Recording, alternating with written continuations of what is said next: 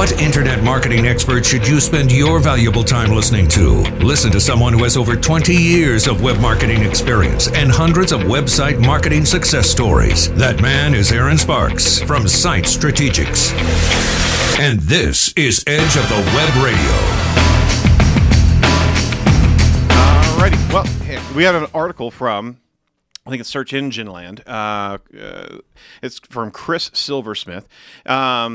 It's about local SEO myths, and I agree with almost everything he's saying. So I want to go through some of these articles.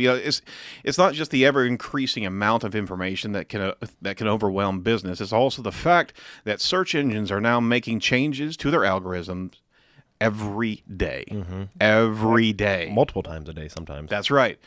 While many of those changes are relatively subtle and low scale, the changing conditions mean that the once mainstream SEO tactics, and possibly some of the stuff that was sold to you as a business owner, some hypothetical tactics or some commonplace concepts like meta keywords in your web pages.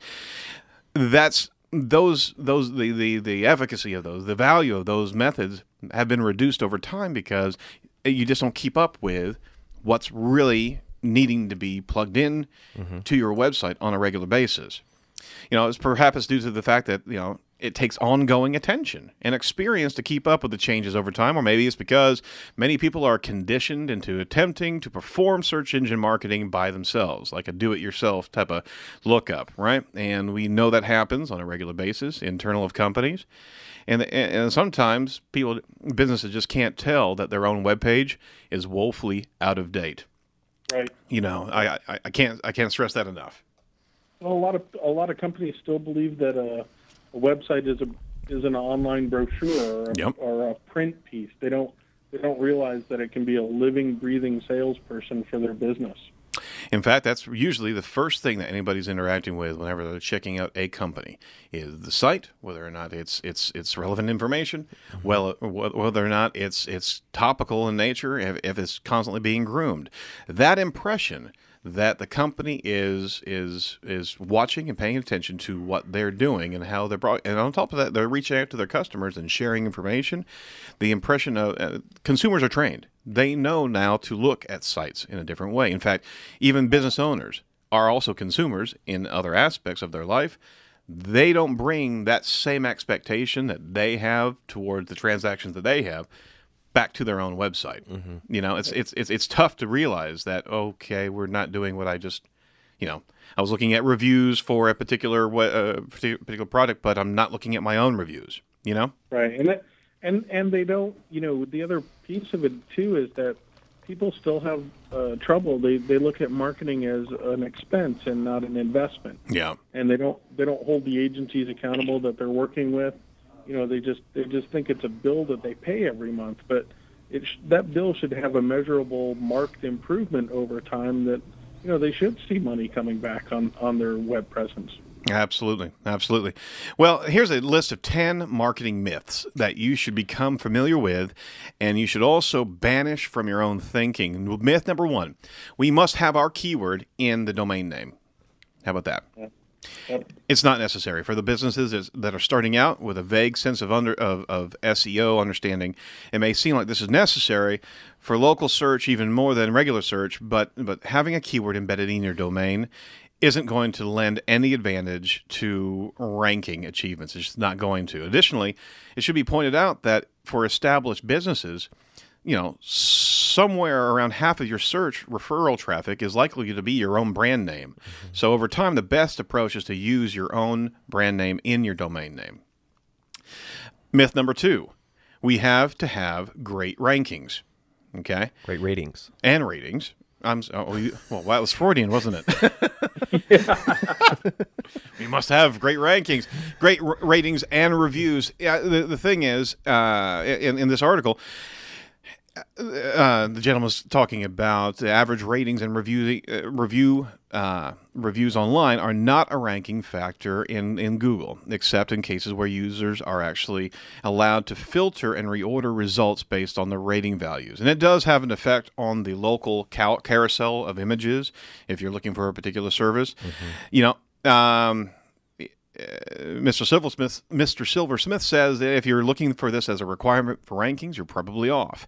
I will have to disagree with this one. That we have seen direct relationship to online rankings, increased rankings, to as we go into a rank or a review solicitation methodology for our clients, we are seeing and continue to see positive results on the organic rankings. I can't stress it enough that I wholly disagree with this perspective. It's a short-sighted view too. I think this is my problem with a lot of these guys that are just, I would say it's mathematicians and they don't look at this as a people issue. They look at it as a math one. So maybe if he has thousands of points of data, he can't make a direct correlation between the two, but there's absolutely an indirect correlation. Yep. And that's that if you have great reviews, more people are talking about you, you're going to have better authority on the web, and you're going to rank better. That's right. It's true the ratings and reviews can actually impact your business. To play it safe, follow some tips on getting reviews, but on top of that, you need to actually take a little bit more focus on that because we've seen effective changes, and on top of everything else, having those stars next to your domain, that's the first point of sales persuasion that you can ever have whenever consumers looking for your information. That's where it's at right there. A couple other key points about some myths inside of local optimization. We don't need to optimize for mobile for our type of business. I hate to tell you, but if you don't understand how much mobile usage has been increasing over the past 10 years, chances are you're still using a buggy whip for your transportation. The thing is, about 40% of the time is spent online is on mobile devices now.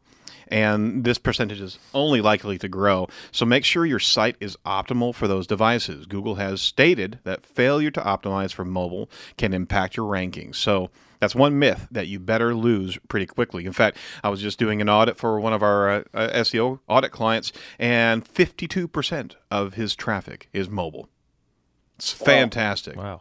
And I was blown away, but not having a responsive design, a mobile-centric design, is the immediate call to action because the mobile traffic is trying to get there, and they're seeing a desktop version of the website. Another myth is my business doesn't lend itself to photos or videos. I got to state the obvious here is that photos and videos call attention from consumers, and they'll interact with them. So if you don't feel that you can take photos or videos for your company, perhaps you just haven't let your imagination go. If your product or service isn't all that interesting or photogenic, what about photographing production processes, company events, or manufacturing processes? Those things are still viable and interesting to consumers. What did you say? Absolutely. That's fantastic.